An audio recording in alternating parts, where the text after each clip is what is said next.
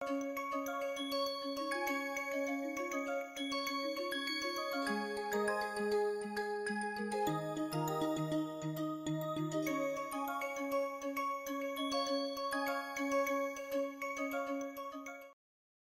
us look at how positive psychology looks at the notion of upayas or notion of the power of agency, the individual mental resources which are at the foundation of well-being and also performance, the right performance in organizations and society. So, in the positive psychology, we come across these terms of economic capital, human capital, social capital and psychological capital. We all were aware of the traditional economic capital, and organizations were working to gain economic capital, that is reflected in the form of finance, tangible assets like equipment, patents, etc. But gradually organizations recognized that it is not only economic capital which guarantee the organizational growth or even sustenance. So, we had to move from traditional economic capital to human capital. Human capital means human being who are able to, who actually convert capital into the productive means. You can have lot of capital, but you need human being to convert that capital into the productive output in the form of product or services. So, human capital we consider experience, education, skill, knowledge, ideas. These are not possessed by computers, this is not possessed by technology. Technology is inert, technology can be very advanced, but it is the human being, the human capital which employ that technology in the most appropriate way. So, we became aware of the human capital. Then there is a social capital. Social capital means we recognized that in organizations human capital do not directly result into economic capital. Human experience, education, skill, knowledge, ideas do not naturally, obviously in a straightforward manner result into economic capital or economic value creation, until that human capital is supported by social capital. Until human beings who are working in society or in organization have positive relationship, until they feel connected, until they are not connected with each other, until they do not work as network and do not work as atomistic units, human capital will not result into economic value. So, social capital was recognized to be very important, and social capital is the network of contacts. It is through the network of contacts and relationships and friendship human capital result into economic capital. But human capital is not only exterior thing, it is not only about experience or education, it is also about psychological capital. Until human beings are functioning well at psychological level, social capital will not be formed, and naturally if social capital is not formed, economic capital will also not get enhanced and economic value addition will also not happen. So, psychological capital was identified to be very important aspect, rather foundational requirement for generation of social capital, human capital and economic capital. Luthans is a great scholar with his colleague Awe and others, they have developed this body of knowledge. Psychological capital has got 4 components. We can remember this these 4 components with the acronym HERO. H for hope, E for efficacy, R for resilience and O for optimism. Hope meaning perceiving forward goals, being positive about attainability of the objectives. Efficacy or self-efficacy meaning a kind of faith or confidence in our capability and the capability of the mentors and with whom we are working. So, it is a self-efficacy. R is for resiliency. resiliency meaning sustaining and bouncing back. Sustaining the effort, sometime effort may not result in the desired outcome. Even in that situation, bouncing back, continuously coming back to the track, coming back to putting in effort towards the valued goals, that is resiliency. And optimism, being hopeful, making positive attributions to situations, to people, to the goals. These four things constitute the psychological capital. We need to see that psychological capital, social capital, human capital are deeply connected with the economic value addition or economic capital. Our Vedic tradition and Vedantic tradition also talks about some treasures. They do not use word punji, they use sampatti. That sampatti is called Shata Sampatti. Shat means 6, treasures are sampatti. These are mentioned in the Tattva Bodh. It is a very precise work of Adi Shankaracharya. In fact, this is so straightforward that anyone can pick it up. It is a small text, but it gives immense clarity about how to achieve the objectives, the positive objectives in life. It is written for the Adhyatmic purpose. Adhyatmic purpose is attaining Brahman, because Adi Shankaracharya was Vedanti. So, Atma Sakshatkar, recognizing that I am the Brahma, is the ultimate objective for the Adi Shankaracharya. He was the Acharya of Vedanta, of Advaita Vedanta rather. So, he was the Acharya of Advaita Vedanta. So, this text is aimed at the superordinate goal of attaining self realization, Atma Sakshatkar, and Atma is not different from Brahma. So, that is why Atma Sakshatkar according to the Advaitic tradition is also Brahma Gyan, and for that 4 elements are defined: Vivek, Vairagya, Shata Sampatti and Mumukshhatva.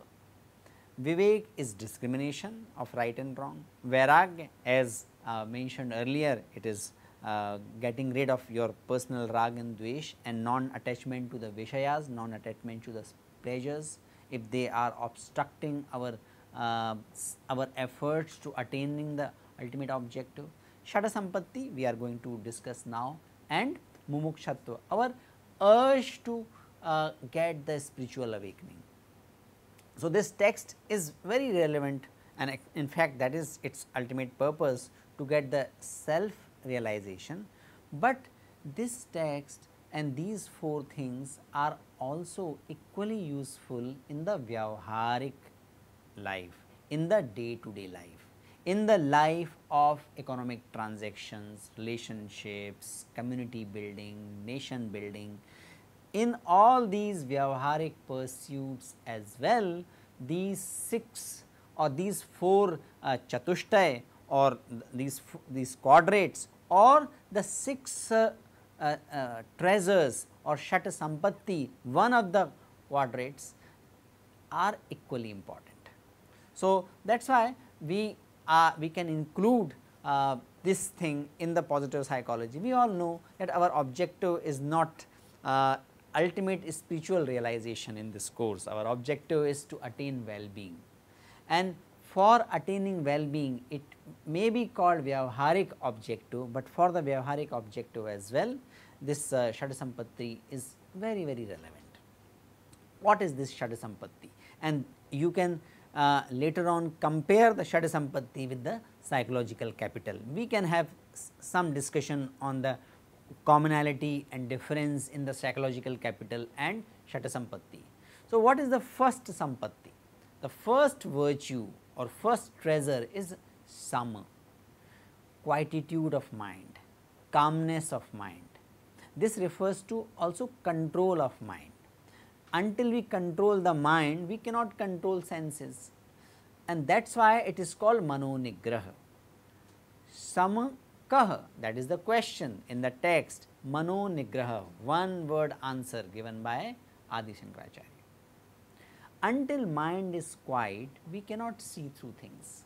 What is right, what is wrong, what is good for well-being, what is preyas, what is shreyas, what is abhyuday, what is nishreyas, all that discrimination, all that understanding can come only to a calm mind. An agitated mind cannot distinguish what is right and wrong. So, the first sampatti, first treasure is to calm down our mind, our ability to calm our mind.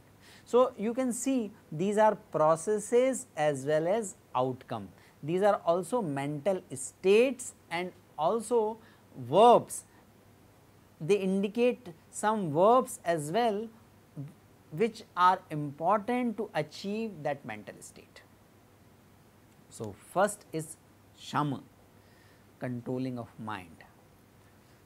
Then second one is dhamma, that is self restraint, and self restraint is used in terms of restraint of our senses. Chakshuradi, chakshu adi, chakshu means netra, adi means netra adi, netra etc. What comes in the etc?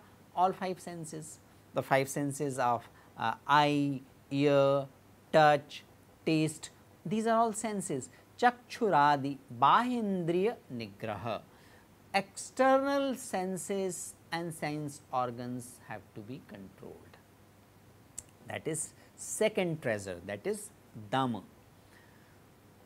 When we are able to do mano nigraha and indriya nigraha, that is the meaning of dhamma, we are able to see what we should be doing.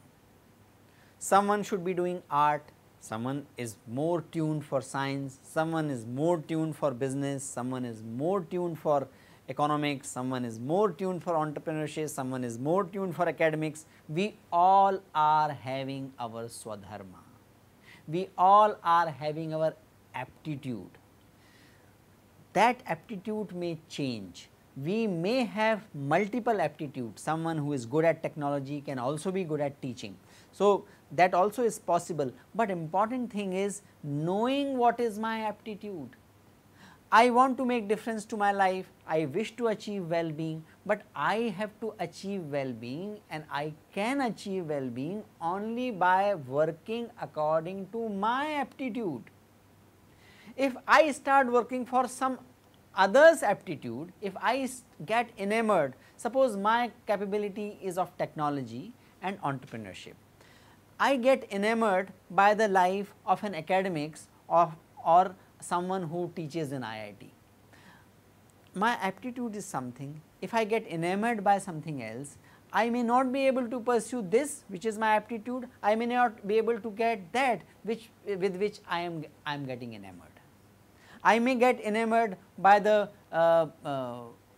entertainment industry's heroes. I might be a scientist, entertainment industry make lot of heroes, they enjoy a lot of public attention, but if that is not my aptitude, why I should get enamored for that, enamored by that. I may enjoy that their public attention, I may enjoy watching them, but it does not mean that we should get dragged to get that kind of attention in our life as well. Why? Because we will not be able to achieve which we are capable of achieving without identifying our aptitude, without identifying our swadharma. Every object in the life, every objective of the world has its own quality and has its own dharma. The dharma of fire is to generate heat, dharma of water is to flow, water cannot become fire.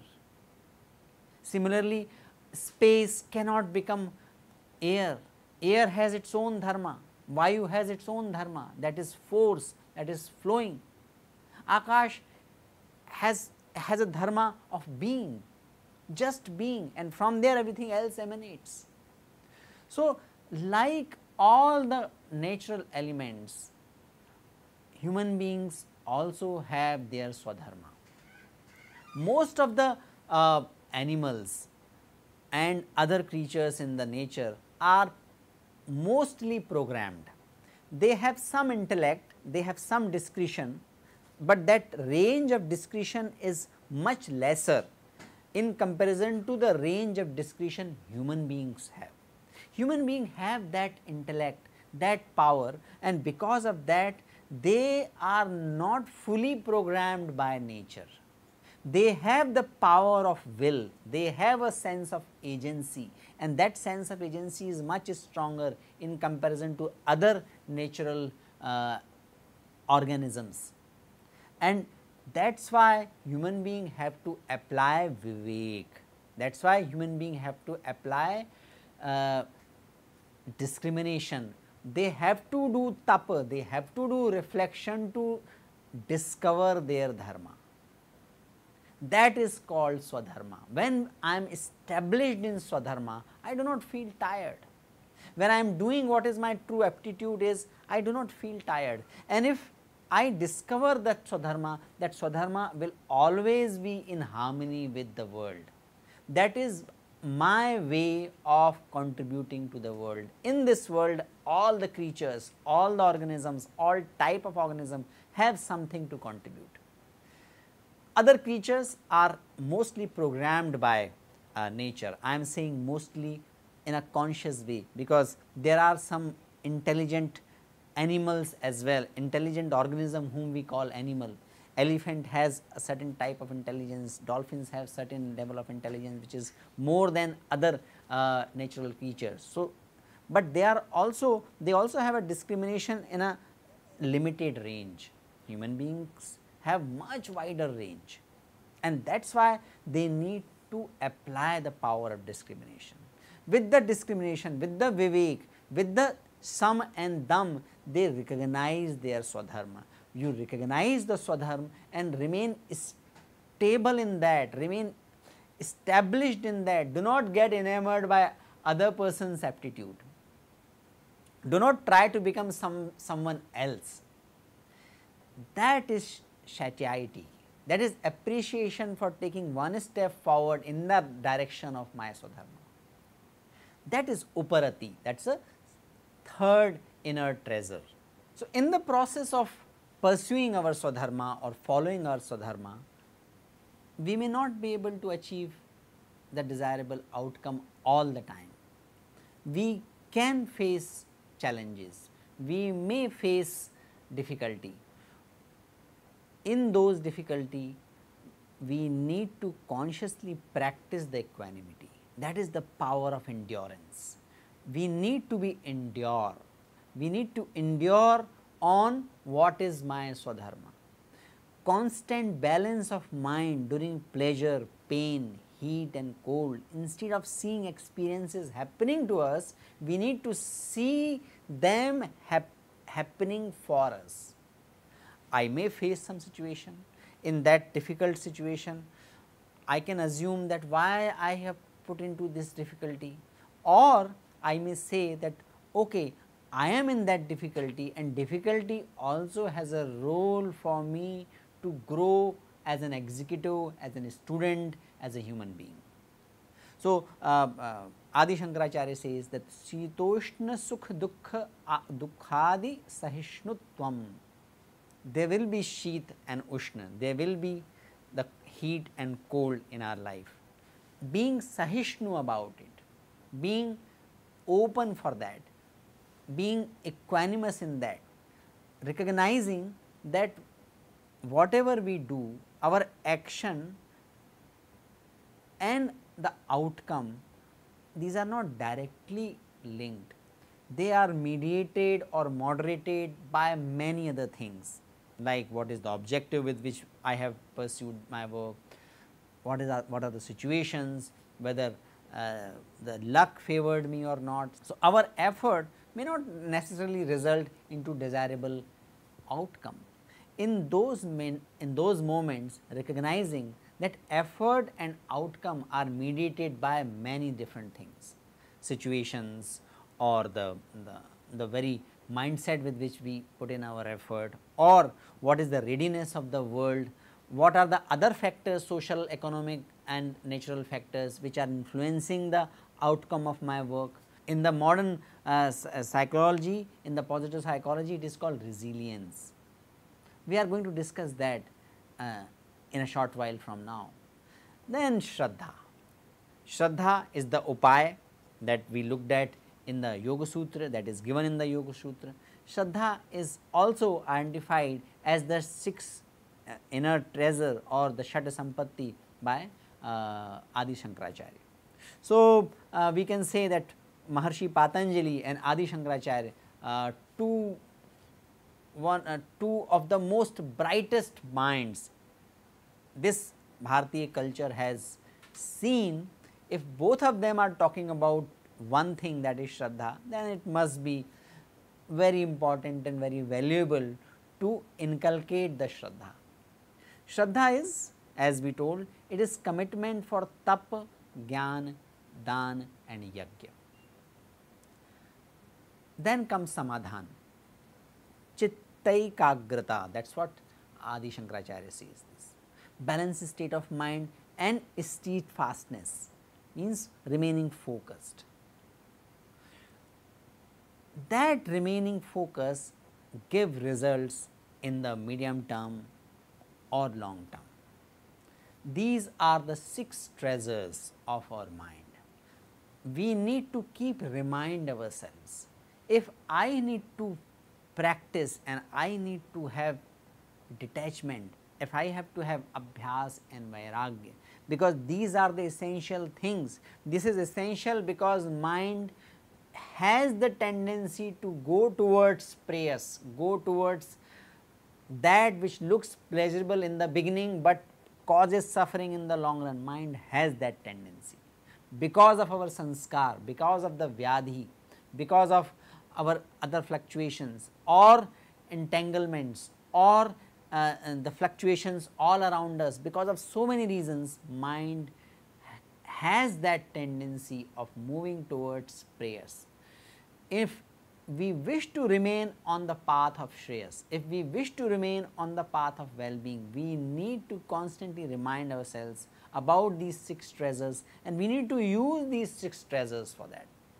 If we want to have good body, we need all these things. If we want to have good mind, we need all these things. If we want professional success, we need all these things. If we want success in our career or business or sports, we want these 6 treasures. We have to have these treasures in our life. You might see some of the people might be getting indulged in something or other and still being successful. Please be mindful that in the long run, that certainly the indulgence, which is undue indulgence, certainly causes hurt, certainly causes suffering. Now, we can actually compare how the Shata Sampatti can be compared with the positive psychology concept of psychological capital. Psychological capital talks about hope, resilience, efficacy and optimism. The Shata Sampatti also talks about titiksha, that is resilience. Shata Sampatti talks about ekagrata, it talks about shraddha. So, let us compare psychological capital and Shata Sampatti. Psychological capital, as mentioned earlier, it is the combination of hope, optimism, efficacy and resilience. You see, resilience of the psychological capital is reflected in the form of titiksha in the Shata Sampatti. Efficacy is also somewhere captured in a partial way in the Uparati. So, Uparati and titiksha has significant commonality between efficacy and resilience. What is not there in the Shata Sampatti is hope and optimism, and what else in place of hope and optimism we get in the Shata Sampatti? We get what are the intrinsic psychological instrument through which we can attain success. Sham, Dam, Shraddha and Samadhan, these are the psychological states, these are the efforts. Optimism and hope, which is part of the psychological capital, is about being positive towards attaining the goal. So, there is a attachment towards goal, and there is an attachment in the hope and optimism towards desirable outcome. We are hopeful not for undesirable outcome, we are hopeful only towards desirable outcome. So, desirable outcome is the underneath of hope and optimism, whereas in Shata Sampatti it talks about Swadharma, it talks about efficacy. So, efficacy as well as optimism for right purpose, that is captured in Uparati, but there are 4 other things which prepare us to pursue that path. In the psychological capital, there is nothing which prepares our mind to pursue this path. How we can remain hopeful, how we can develop resilience, how we can develop efficacy, that answer is not coming from the variables captured in the psychological capital, but that answer is coming from these 6 variables. These 6 variables talk about what is to be pursued, and that is captured in the Uparati. How it should be pursued, that is captured in Titiksha, and how I can prepare myself to identify what is to be pursued, and how I should prepare my mind to remain on that path. These questions are also answered in the 6th treasure or Shata Sampatti. So, this can be a construct, this can be a concept which is probably much wider and much deeper than the psychological capital. Those who are interested in psychology, those who are interested in organization behavior can pursue this research on these 6 treasures, and that also can be done, but most of us are taking this course for our own self development. We need to remember these things. We cannot hope to attain well-being without Sam, Dam, Uparati, Titiksha, Shraddha and Samadhan. How I develop that? I develop that through practice. What to practice? That practice is Yam, Niyam, Asan, Pranayam, and to some extent Pratyahara.